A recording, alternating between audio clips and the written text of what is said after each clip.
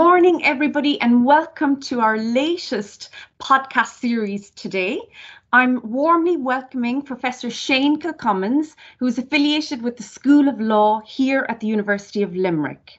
He has recently been appointed Executive Dean of our faculty, the Faculty of Arts, Humanities and Social Sciences. So Shane, I want to congratulate you on your new role. Thank you very much, Michelle. Shane's areas of expertise focus on criminal law, evidence law, criminal procedure penology, and legal philosophy. He has served as head of department, the School of Law, since 2014, and he sits on a wide range of university reviews and committees. Shane is also a Fulbright scholar, so I know this will appeal to many of you listening to the podcast today. He was appointed an expert with European Committee for the Prevention of Torture and Inhumane or Degrading Treatment or Punishment. And he also worked as part of a team of inspectors for the Inspector of Prisons and being invited by the then Minister of Justice, Francis Fitzgerald, to chair the Consultative Council. More recently, in 2020, Shane was appointed to the An Garda Síochána Expert Review Group on recruit education and entry pathways and learning and development. So we're eager to hear more about this as well today, Shane. This really was the aim to provide strategic advice and make recommendations on the delivery of learning and development interventions within the organisation of An Garda Síochána. Shane has a wide range of experience in supervising PhD students, and he's obtained approximately 2.6 million in competitive funding. So Shane, we welcome you today to this podcast series. We're delighted that you've made time in your busy schedule to be with us today. So Shane, I might start off by just asking, all of our listeners are eager to learn more about where your research area stems from. You know, how did you come about attracting into this particular area of discipline? So you might want to share that with us first today. I'm delighted to share this with you, Michelle, and actually it may be reassuring for people as well. I kind of fell into my research area, and actually it was through the mistakes that I was making, that process of going down wrong pathways, that I eventually fell on the correct pathway. And I suppose to begin with, I had finished my undergraduate degree and I went straight into a PhD program. And from a legal perspective, I had done a doctrinal law degree, which was a fantastic degree, but it was very much based on the rules and the application of rules to facts. And so then I found myself in the UK on a scholarship program doing a PhD, but perhaps not having the higher order thinking or the critical thinking skills that were necessary. So for the first year of my program, I was writing a PhD, and I was really interested in community service orders. They're just a penal sanction. It was something that interested me, and actually I had done part of my final year project with Professor Paul McCutcheon on it. So I thought if it was good enough for him, it would be good enough to do a PhD on. And very often, and particularly with people, I say like in law, I thought, well, I'll start my thesis. I'll start with the history section, because that's, you know, that's at least. It won't be controversial. It's the context setting, and so that'll be easy.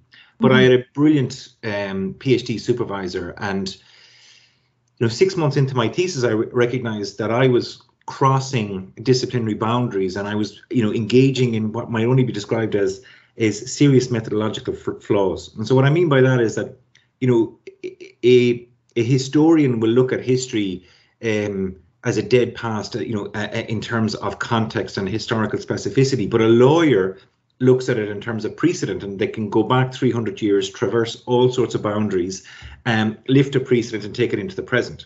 And so the big methodological flaw with that is a thing called Whiggism or presentism. And so he stopped me in my tracks and said, this is all rubbish. You've gathered all of this history on work-based penal sanctions going back to transportation and so on, but you need to understand it in its context in terms of its historical specificity. And so that made me understand for the first time to start really critically engaging and thinking about change.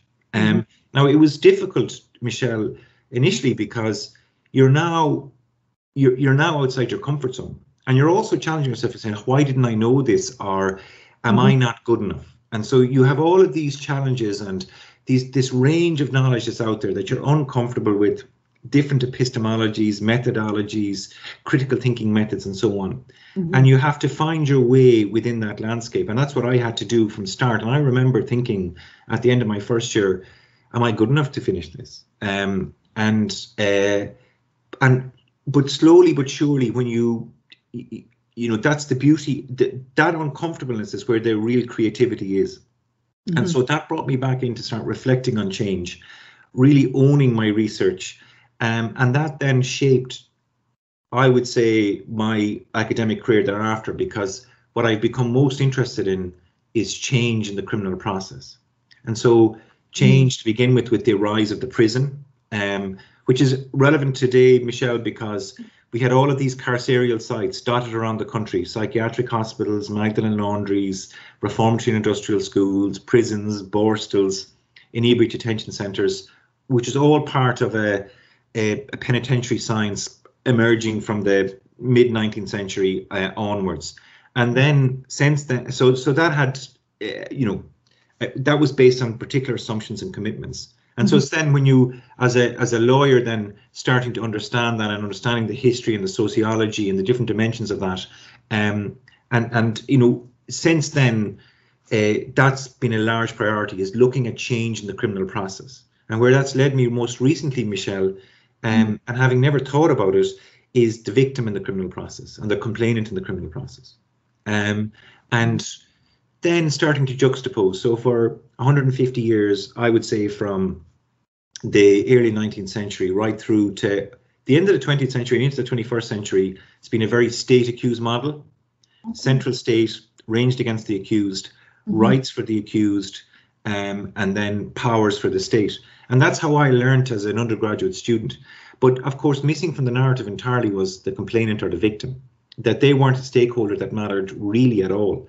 But what's been interesting then, as I get older and my hair gets grayer, it's just beginning to see for the first time again how the victim is re-entering criminal discourse in a whole variety of different ways, and be it in terms of doctrinal rules like around evidence and criminal law, criminal procedure, but also then around accommodation, information provision, and actually beginning to see them as a rights bearer and a rights holder in the criminal process. But it's only through, I suppose, for me, the uncomfortableness and the going down those wrong paths, which are such an important part, I think, of a PhD journey. In fact, I will often say to my PhD students, I mean, you judge a good work by how much work you throw away. You know the way sometimes a student will say, well, I have 50,000 words done now.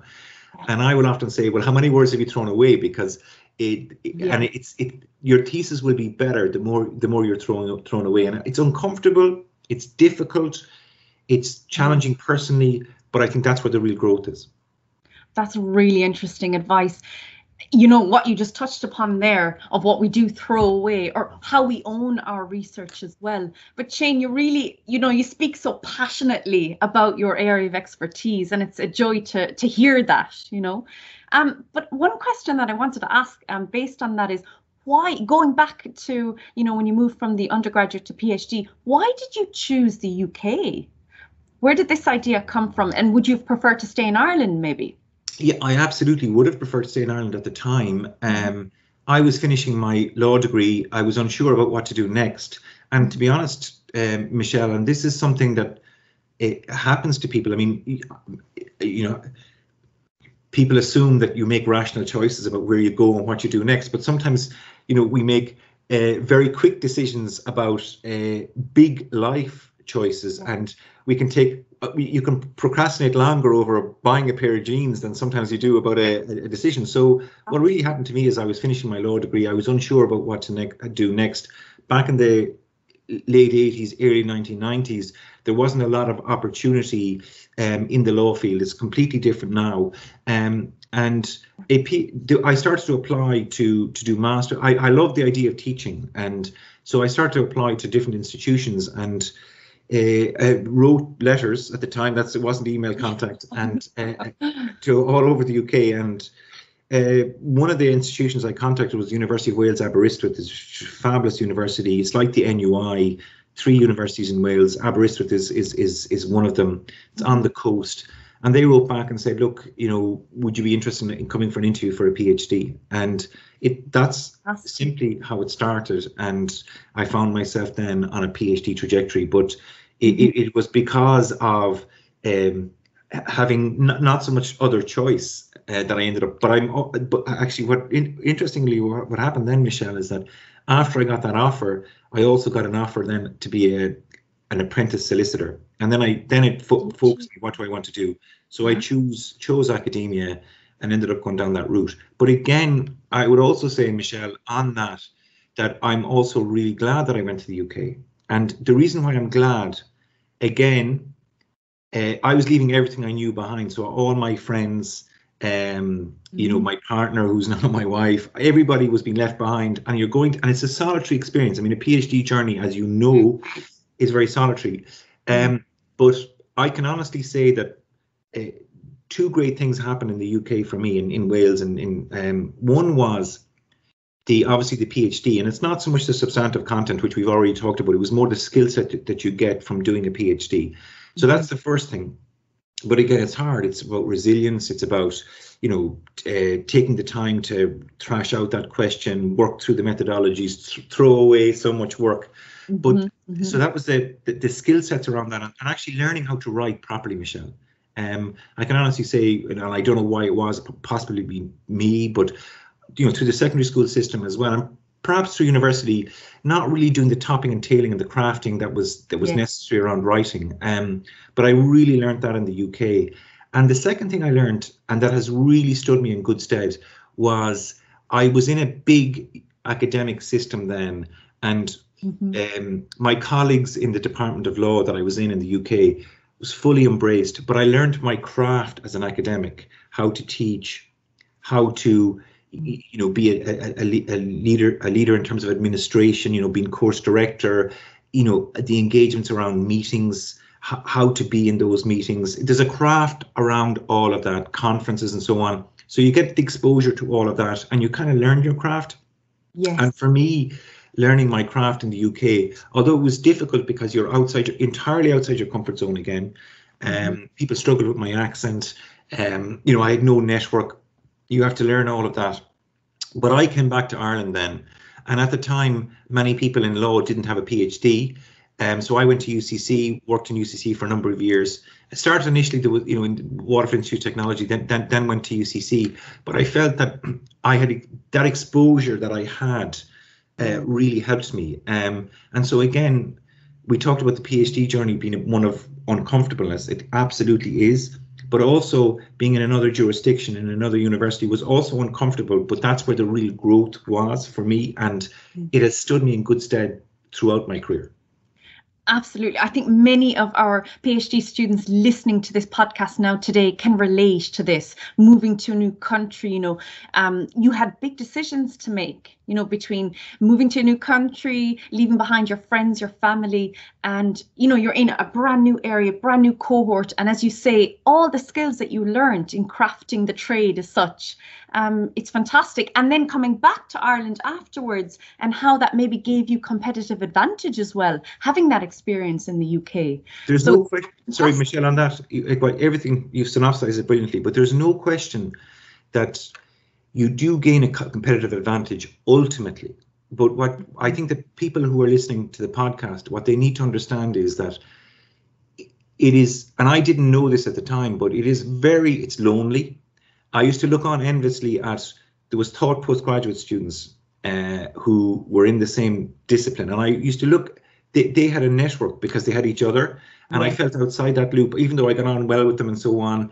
You know, a PhD is to some extent, it's a relationship with your supervisors, and it's more isolating, and you're not working to a set curriculum. So all of the anchors that you're used to, your community of students that, you know, scholars that you're working with, or your set curriculum, all of that is taken away. And so you're working with a blank page, you have no network around you, you're on your own, and that's hard. That is very difficult. But if you can sit with that and understand the growth that will come ultimately through working your way through carving out that niche, I think that it will serve you well personally in terms of your own personal journey, professionally, as well. And that's definitely true for me. That's really great advice for everybody listening today. So thank you so much for that. And I actually just want to touch upon professional role models. You must have had some professional role models, even thinking back to your PhD or when you moved into a more professional, position. Are there any specific professional role models that that really had an impact on you, Shane, throughout your career or way back during your PhD? Well, Michelle, that's an outstanding question. And if you think about everybody in terms of their personal journeys, if you think about the people who shaped your careers and shaped your choices, I mean, I had a fantastic history school teacher in secondary school that really shaped me.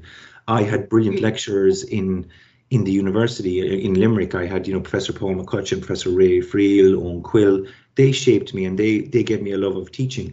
Then I went to the UK. I had an outstanding supervisor. He was old Oxford academic who loved living in West Wales, and he had a lovely style, and he knew there was this raw individual from the west of Ireland who was probably quite shy, and he wanted me, like, he teased out that his supervision was individualized, and he used to say things to me like, to begin with, I found the critical engagement difficult because I didn't want to criticize others, in work. I just found that difficult because I think it was almost a humility. Who am I to criticize anybody? But what he would do then is he teased that out and he'd say, no, I want you to put something silly in your next section for me. I want you to say something silly. And let's start from the perspective that it's silly and it's critical. Put it in and we'll work through it. But that was his individual way of dealing with my personality. I think that for me was fantastic, and I actually understand, having done all these PhD supervisions myself now, each one is individualized. It has to be tailored to the personality of the supervisee, and you can't have an algebraic formulaic approach to how you do a supervision. So he taught me that, and he taught me also about generosity, that some of the best engagements are the ones with your PhD students and with your students, that they're the ones that's what academia is very much about. So that was one example. And then when I went to work in UCC, I had a great head of department there, Professor Caroline Fennell, and she was just outstanding, and she was generous in her approach, and was confident in her approach, and was really about appointing people and letting them run. And I loved that leadership style, kind of worked for me. And then I had a colleague as well, just Professor Siobhan Mullally, and she was a great peer mentor for me in terms of being an academic and how to be an academic, particularly around PhD supervision, but also around scholarship and engagement with stakeholders. And Siobhan now is the director of the Human Rights Centre in NUI Galway. But it was just, it's lovely to have a colleague like that you can actually, that you could, as a friend, but also to look at them and to watch them.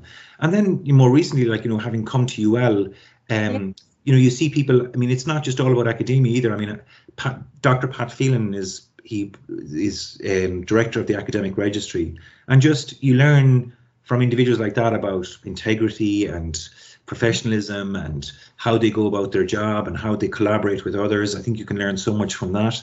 And I think our president, I'm learning, now from Professor Kirsten May, about human-centered leadership, the energy that she has, the creativity that she has, and how to collaborate with people through that human-centered approach. So you have to be open to that, but I think that you're learning all the time, and you have to be willing to learn all the time. I do not have all the answers. You can pick up on people's styles, you can pick up on what they do. You can also perhaps learn most, Michelle, I think, that in difficult situations, watching how people manage. And that's why I mentioned to you at the outset that one of the things that I got taught in Aberystwyth very early on was attending meetings. Now, many people will say, oh, meetings, that's just the administrative side, and the teaching is more exciting, or the research is more exciting. But you'll also learn from how to articulate a point of view, how to get a policy through, how to respond in a difficult situation, how to engage in teams and make decisions, the formality of it, but also the good governance. So all of that is also part of the craft of academia. And I would my advice to PhD students is that learning that is like, don't dismiss it either, because I think it will stand you in good stead as you go through your career, and you will learn from different people about how they chair meetings. I mean, I even commented to you, Michelle, about how you chaired the event, the summer school last week, but it's just those observations. You have to be engaged to see how that happens, and you have to, it's a little bit like, it's a growth mindset as well, whereby it's sometimes it's in the challenging circumstances that may arise in the meeting, and sometimes doing badly in meetings, or having something shot down, or not having a submission accepted, and understanding that there's growth there for people as well. Again, Shane, really great advice. And just to see the wide array of role models that you've had, you know, you touched upon all the way back from the history teacher that you had in secondary school, through your PhD in Wales, and again, back more recently in UCC, in UL. It's great to see the wide array of you know, role models that you've had. It's fantastic to hear this. And you know, you speak so positively about these role models. But now you, in your own new role as Dean of Faculty of AHSS, you are a role model to many of your colleagues and us as PhD researchers. So it's great to see this as well, and to acknowledge this, Shane. But really, I want to know, what aspects of this new role are you most looking forward to? And it is, you know, an exciting role to undertake, and obviously a huge commitment as well. But what are you most looking forward to of your new role as Dean of Faculty of AHSS? Well, Michelle, I could talk to you again. It's about it. And I hope this is helpful for PhD students, because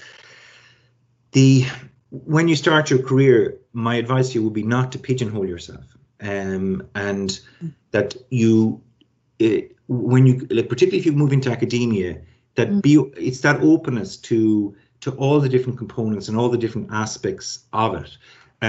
So when I was in UCC, I was open, for example, to different types of peer models, really interested in adding value through my teaching, adding value through my research, and through administrative leadership. But I never thought, genuinely, I never thought that I would end up in a leadership role. And that has been honest. And I never had actually, it was not an expectation or a want that I desired for myself. I was perfectly happy to move through the academic route, if that makes sense, through senior lecturer and you know, hopefully associate prof and professor role. And what actually happened in my journey was that I was an associate professor in UCC, and this job came up in the University of Limerick, and personal circumstances and so on, it suited me. It was a closer commute, and it's just suited me to move into the chair role and in the University of Limerick, which I've really enjoyed. But then I was asked, okay, as part of this role, you have to be head of school. And I have to say to you, to be honest with you, I had sleepless nights over it, because, and it's not the workload. It's actually, what if I let people down? What if I undermine their careers? What if I'm not able to deliver? And very honest, yeah. And these are the real concerns, that how, you know, you now have to act as, you know, Kant's categorical imperative. You have to act in a way that, you know, your maxims are universal, that you don't use people as a means to an end, that you have to create a community, and you have to support that community and ensure that people's careers and at PhD level right through, that you know, professional support, academics, that they're not damaged, and that you can help all of them. And having had no experience, you fall into the role, and then you find your way. And I think what was really important is the mentors that you talk about, the professional role models, knowing what other people did and seeing that, and then observing it in the people that I was coming across in the University of Limerick, that becomes important. And then finally, as part of that, then you learn through hard work to kind of back yourself. And as long as you're making decisions, I mean, I made lots of wrong decisions, Michelle, but, you know, I was always doing it from a place of good faith, trying to do the right thing. And I think the most important thing that I've learned is it's about service leadership.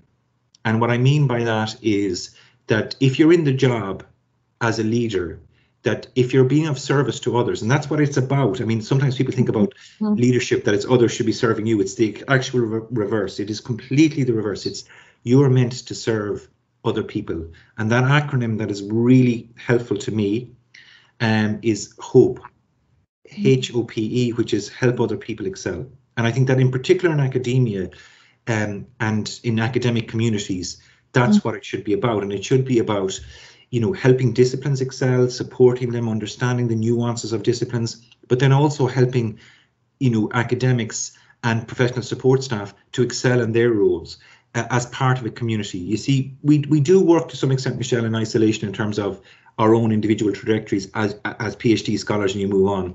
But ultimately, we're part of communities, and it's to support those communities. And I think that you know, I suppose that's what I tried to do in the law school. And then the role came up as dean, and again, you know, I have to say that, you know, I liked the leadership role in the School of Law. I liked shaping and crafting and working with people and the collaboration. Now, that's not to say it's not 100% easy. 2 days in the week you might find it really difficult, but the good days outweigh the bad days, and the really good days is when you see staff producing, you know, engagement with external stakeholders, students coming through in a program, PhD supervision completions, successes, funding successes, all of the things that you can actually share in, and the excitement that brings, and then not knowing where to go next, you know, because that's the excitement about scholarship. I think working in university as well, is that no 2 days are the same, and you know, a book gets completed, a book contract gets received, a new tender is brought in, new curriculum is introduced. It's changing all the time, and that's really exciting. And so then the role came up as executive dean, and I have to say I've had the same sleepless nights over that, and it is because it's a different type of challenge. So I obviously understood law, and I understood a little bit with, say, for example, history and sociology, given all of my failures in terms of, you know, with my PhD and so on, and working into that. But it's trying to ensure then that you do exactly the same across a much broader landscape, to support, to help, and to do so authentically. You know, it's not, it's okay. It's very easy to say the right things, but it's tokenistic. It's actually doing the right things, and genuinely supporting in the background. And it doesn't have to be seen, but it's actually just trying to create that culture. And I think if I can, what I suppose, if there's one outcome that I would like at the end of my deanship, it would be that we have and it's not to say that it's not already in place, but that we have that collegiality, that we retain that community of scholarship, that everybody feels that their work is recognised, and that they're supported. So that would be what I see as very important. There's nothing massively original, Michelle, in what I've said to you there, but it's actually, if we could still do that. Yeah, it's absolutely your own point of view, like what you bring to this position and make it your own. What you just said, that really resonated with me. It's a joy to hear that, you know. So thank you again for all of that. I think it's great insight, even for us as PhD researchers. You know, you build upon the sense of community and how we can add to that. I think that's really important. So thank you for sharing that with us. But Shane, I suppose a final question today. You spoke a lot about managing all the different aspects that's involved in your role right now and up until now, you know. And if I relate that to us as PhD students, academic careers present specific challenges in achieving balance, be it teaching, research, administration. There's so many different aspects involved. And how do we achieve work-life balance? That's a critical question. So would you have any advice to us all as PhD researchers, or to yourself maybe, or your younger self? How do you achieve work-life balance? I saw your question in advance, and it's a brilliant question on how to do it. I think to begin with, I have some suggestions, but I'd start with the perspective is that academia is it's la langue jura, the Annalise School of History used to talk about, which, you know, over a long period of time. And I think you have to view your career, you know, you have to have the mindset that this does take time, and it's going to take time to build your career. So you have to allow yourself that time. And what I would say to you to begin with is that, for me, there are three pillars, and there's the three pillars have always been in place. And I talked to you earlier, Michelle, even prior to the interview, we talked about, having the kettle boiling. Well, there's three kettles. There's three pots that need to be on the boil all the time, but they may be at different heats. But so the first one is obviously your research. So you're going to be passionate about your research. You have to maintain that. But within over a 5, 6, 7 year period, you will have sometimes you will have intense outputs because a project will be coming to an end. At another time, it's the slow research periods where you're actually building, you're learning new material, you're going down new pathways, and that takes time. And so you have to allow yourself that allow that slow learning time, that research space to build, and then but also be sufficiently strategic to know that I need to keep the kettle boiling, or the pot boiling, as it were. And I used to mix that by sometimes the more philosophical, socio-legal material takes longer. And it takes me longer anyway, because I might need to read in new areas or and so on. And that takes me time. Whereas then the more doctrinal material around criminal law or evidence law, I can get that out quicker. So sometimes it's having a plan, but a long-term plan of saying, okay, I'm reading this material, that's going to take time. But I'm also, I can do this more quickly. And it's almost having a couple of things in your research portfolio on the go. So that's the first thing, but allowing yourself the time, that it's going to take time, but you can still be strategic within that. That's the first issue. So that's the first pillar. And I would say then as well, as part of that pillar, and this is something that I struggled with initially, is being shy, and which is can be crippling. The stakeholder in getting to know other scholars is very important across the globe, really. And you do that through going to conferences and so on. And I used to find initially I'd go to the conference, give my paper and leave, because I'd find it so hard to sit around. Yeah, but I think that's a mistake. And again, it's uncomfortable, but live with the uncomfortableness. Get to know the right people. They can help you, and they can also champion your work. So that time you put into that is very, very important as part of the research trajectory, that networking. And it can be at a local level in the university, it can be at a national level, it can be international level, but keep that in mind. The second pillar is teaching. So as an academic, you are going to be required, and particularly in the arts, humanities and social sciences, you're going to have to teach. It's teaching is wonderful because you get to shape so many different people. So it should be embraced as a fantastic thing, and it should be done in that spirit and in that light. So it's going to take you a little bit of time to get into the right areas of your teaching.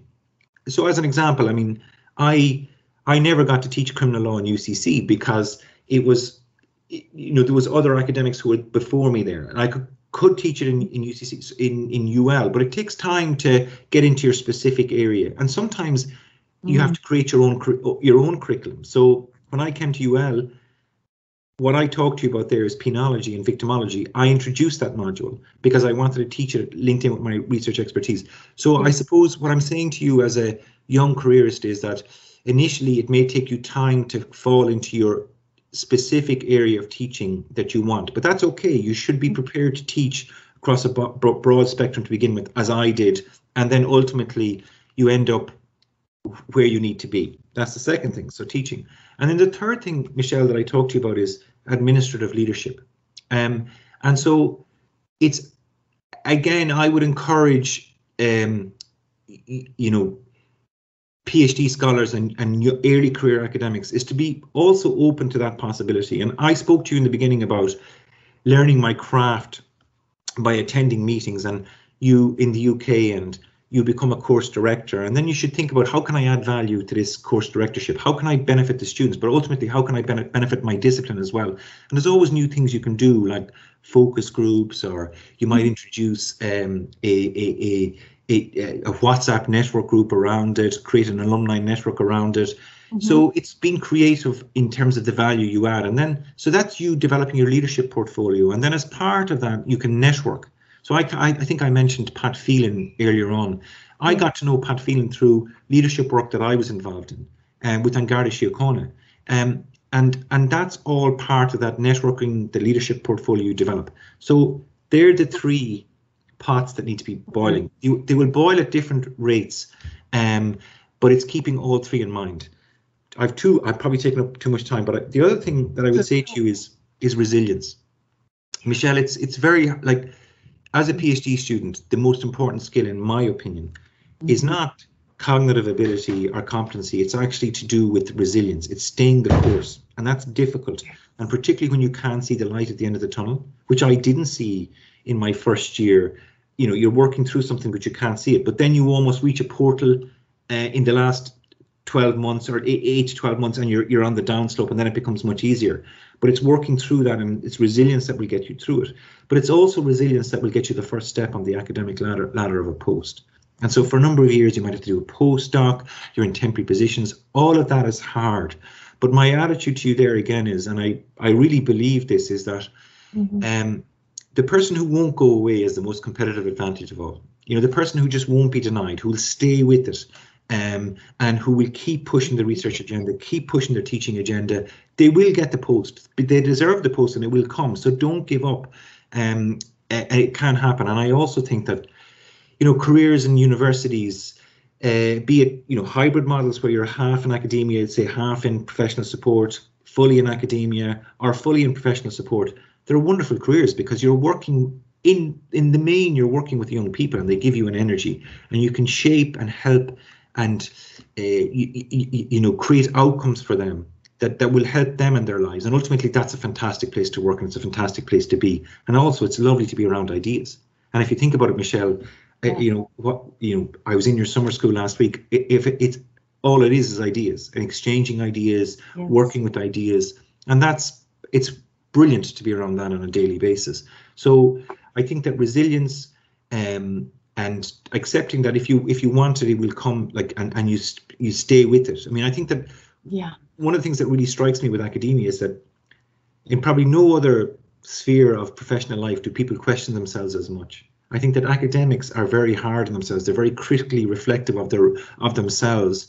And I think it's probably because they're being judged all the time. They're being judged in terms of the work they submit for journals. It's been rejected. They're being, so all of this happens as part of the academic cycle. But I think that accept all that. That's part of the process. Don't let it. I mean, it bothered me initially greatly, and actually sometimes I would set the bar too low. So I wouldn't go for the top journal because I feel it might be rejected. So I'll go for a middle tier journal. But the work, when I look back, was good enough. If that makes any sense. Yes. But I ultimately didn't go for the top tier journal. My advice to you would be aim for the stars. You're bound to hit the lamppost, and that's good enough. You know, but start out initially with where you want to get to, and don't worry about rejection. It's part of the game, and the quicker that you learn that, the better. Shane, that is just fantastic advice. Very honest and very open advice today for all of our PhD researchers and many more listening to this today. So I want to thank you sincerely. And as you say, shoot for the stars. You know, that was a nice ending to this today. But even those three pillars, as you mentioned, time, give yourself time, be open to networking, and also the pillar of teaching and administration, you know, gain experience in this. I have learned so much from our discussion today. So I want to thank you, Shane, for giving us the time. And I think this is going to be a really popular podcast. We'll have many different listeners to this today. So I can't wait to publish it. Shane, again, sincere thank you from all of us. Pleasure, Michelle. And thank you for organising it. Thank you.